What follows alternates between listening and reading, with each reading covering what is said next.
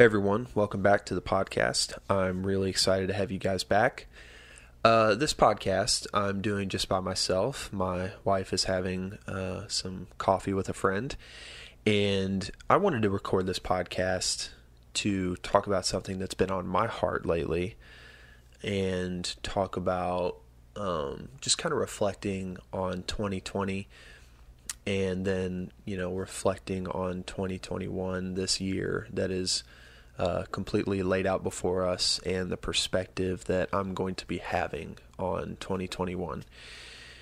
Looking back, obviously 2020 was a roller coaster for everybody. We all had ups and downs in ways that, whether it was our health was literally affected by the pandemic, or our finances were affected by the shaky economy, or even our relationships were affected by just, simply social distancing, or not being able to see family over the holidays, or having to cancel certain events where usually you are able to connect with people. And even also, not to mention church. Didn't get to attend church like most of us would have wanted to this year. A lot of us had to stay home, and we had to resort to watching our sermons online, and we actually were deprived of the physical community within our physical presence, and I can't imagine how that affected most people. It was very much a downer for me, but in light of that, I think it's very important and it's very healthy to have an honest reflection of the year that just happened, and then to try to gain an honest perspective of the year to come and what you want it to look like. What I want to invite you to do for 2020, if you've got time after you listen to this podcast, if you find this podcast to be useful, I would contact a couple of people, some people that you're really close with, that you could probably have a long conversation with, and I would ask to reflect on 2020. But I would be the one, like if I were you, I would call them and I would offer a listening ear, and I would say, hey brother, hey sister, I want to know how your year was. And I want you to be open, and I want you to be honest, and I want you to have the opportunity to be vulnerable about how this year went for you. And I don't want you to hold back. I don't want you to be like, just it could have been better type deal. Like, give me your honest feedback. And if you had any regrets, or if you had anything good happen to you, or if you really honestly were hurt by this year. And I want to invite you to reflect on 2020 in that way, by having an honest conversation with your neighbor, with your family. I think it'd be really healthy for you guys. I think it's going to be really healthy for me. I've had the opportunity to do that with my cousin already. It's important to look back at your losses more than your victories, and to understand and identify what went wrong, or how that went bad, or how it could be better. Going into 2021, though, there are a couple perspectives that I want to try to have for this year that I think a lot of other people would benefit in trying to adopt into their own perspective.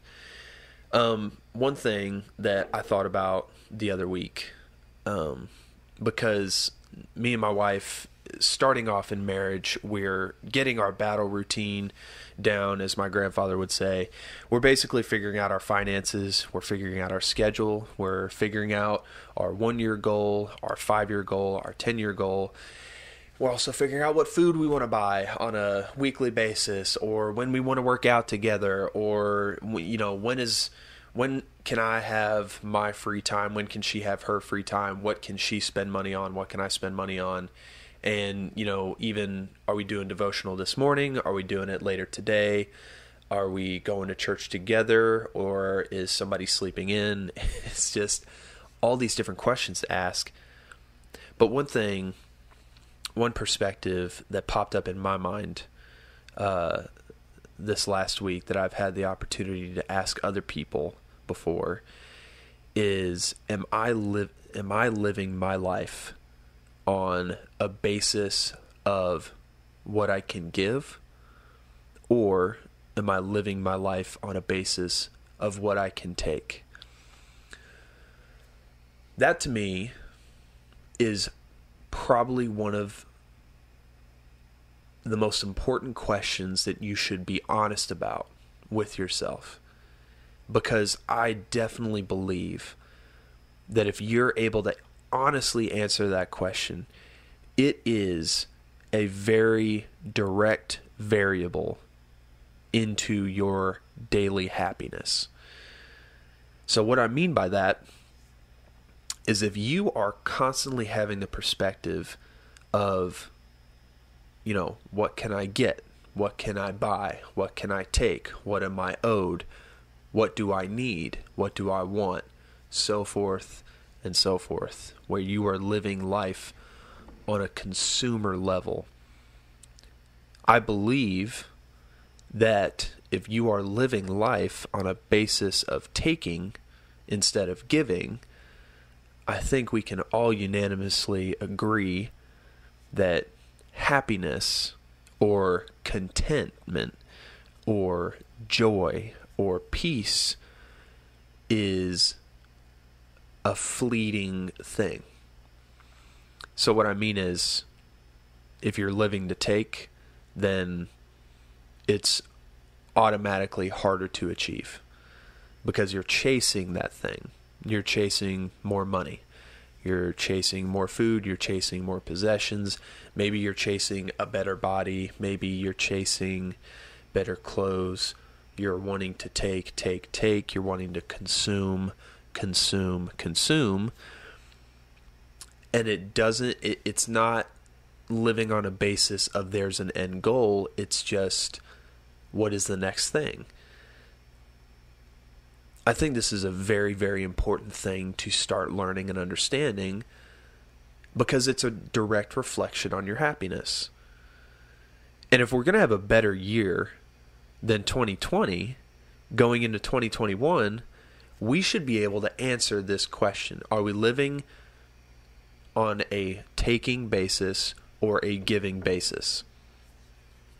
So if you do answer it with, yes, I'm living on a taking basis, maybe your New Year's resolution for 2021 is having an honest conversation with yourself, or with your family, or with your spouse, or with your friends. Do whatever you have to do, but go have an honest conversation with your family on what it would look like to essentially start living life on a giving basis.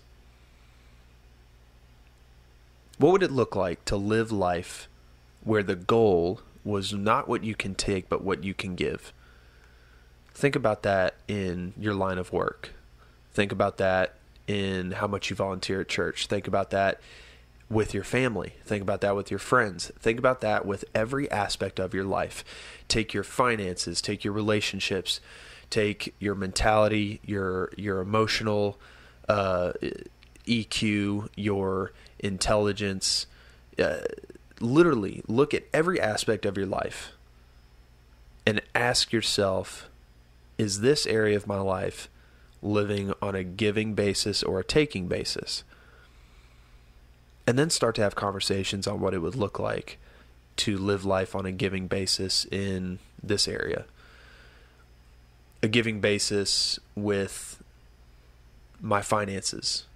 Living life on a giving basis with my wife. How can I give more to her than I try to take?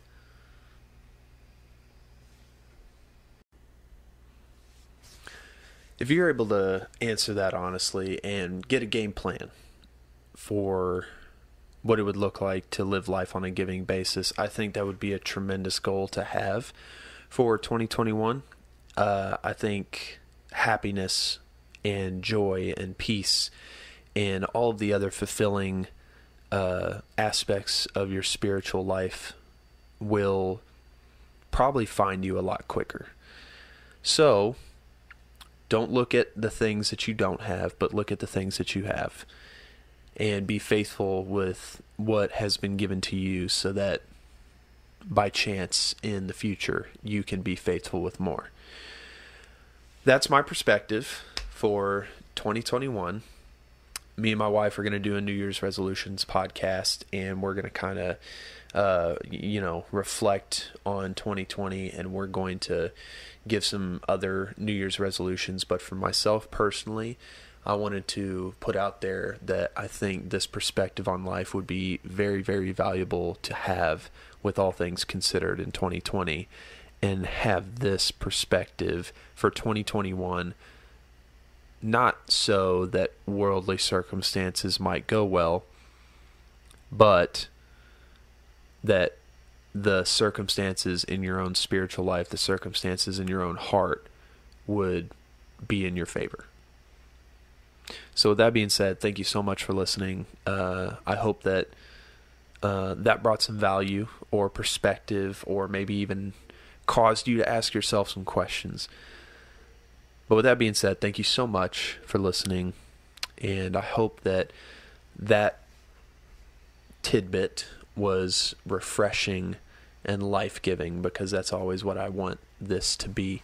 I want all of the things that you hear from myself or my wife or anybody else that comes on the podcast to be something that truly just is a life-giving conversation.